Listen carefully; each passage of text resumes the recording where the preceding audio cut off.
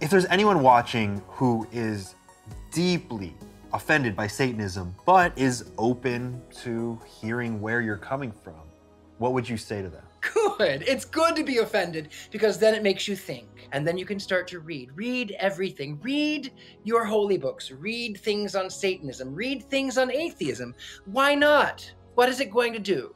Yes, it can make you question your faith. But if you cannot answer, as the Bible says to do, to answer and tell anyone why you believe, then you are not following the Great Commission.